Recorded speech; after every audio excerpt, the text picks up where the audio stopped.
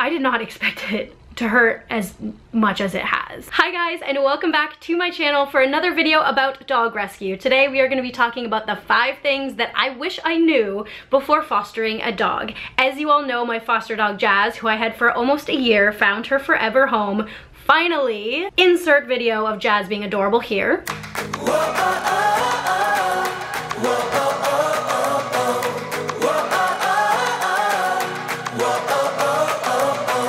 Jazz has been with her new family now for about 6 months, and they say she is doing just so good. She loves her dog brother, she loves her family, and they just adore her. So I'm very happy to hear that. How I ended up with her is just like a whole mess in itself. Like, it's a whole thing. If you guys don't know what I'm talking about, I'm gonna link that video below because it's just insanity. It was just crazy. So there's a lot of things that I really wish that I knew.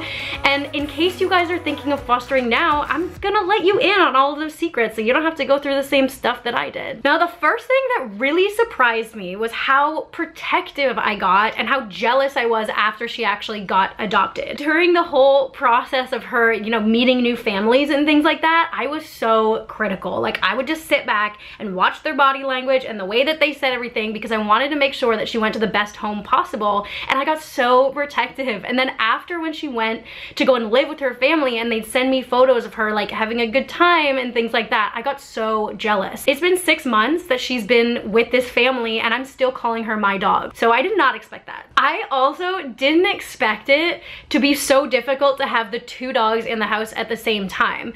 And obviously 2 dogs are gonna be more work than 1 dog, but the reason that I say that is that I've been dog sitting for years. Like, sometimes I'll have 4 dogs in my house at the same time. So having 2 dogs seems pretty easy and pretty tame for me. But I think the big difference with this is that they're both rescue dogs and they both had issues that they're working on, whereas normally all of my clients are pet dogs and they're not dealing with the same kind of issues. So having those 2 in the house was a lot more full-on work than what I thought it was going to be. I loved it though. I loved it. I really wish that I knew more about her before she showed up at my house. And that's oftentimes the problem with fostering a dog. You don't know how the dog is going to react when it comes to your house because oftentimes the rescue that you're getting the dog from doesn't know the dog very well. They don't know its background or what it's been through. So I get that. I get that that's a part of fostering, but my case is a little bit different because I actually was fostering from the owner. So someone who owned Jazz, who I was fostering, and then they decided that they didn't want her. So they theoretically, having lived with her for multiple years, should have known certain things about her behavior. Now, I don't know if it's just that they didn't tell me or if it was they didn't, like, she has never acted like that before and it was just in my house. I don't know, but I do wish that I had a way of getting more information about her before she came into my house, just so I could prepare for the issues that she had instead of being completely blindsided as I was. Going off of that, I really wish that I would have known to foster from a rescue instead of a random person who needed my help on the internet. I am such a bleeding heart when it comes to animals, and if there's someone who needs my help, I will put myself last and I'll do everything I can to help.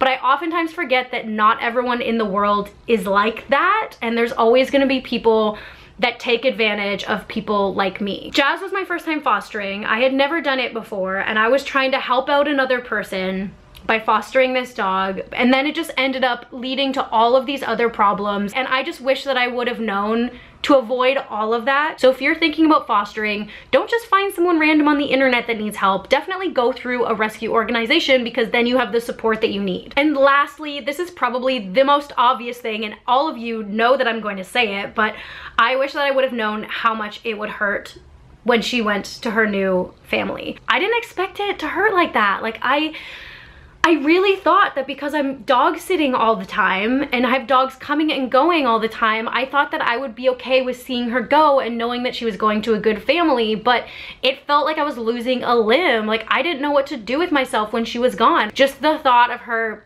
enjoying her life and being happy with another family, on the one hand, it makes me really happy, and on the other hand, it makes me really sad that it's not me who gets to be there and see her grow and change and like get over the problems that she has. So I did not expect it to hurt as much as it has. Like, truly. All in all, I would say that fostering a dog was very tough, but I'm so happy that I did it, and I will definitely be doing it more in the future. It's hard though, guys. It really It really is. There's a lot of feels, there's a lot of emotions, but it's so worth it, I think. Thank you guys so much for watching this video. I will link below some of the videos about Jazz's experience with me so that you can kind of like see all of that jazz. I know, I can't believe I just said that too. More importantly, I would love to hear about the dogs that you have fostered. I want to know their names, I want to know their breed, their age, I want to know a funny story about them, I want to see a picture if you've got it. I just want to know all about it. So let me know in the comment section because I want to hear about your experiences as well. Let me know if you're thinking of fostering. I'd love to hear about that. And if you haven't already, then make sure that you subscribe to this channel, obviously, and follow me on Instagram because I post there every single day pretty much, and I'll see you in the next video.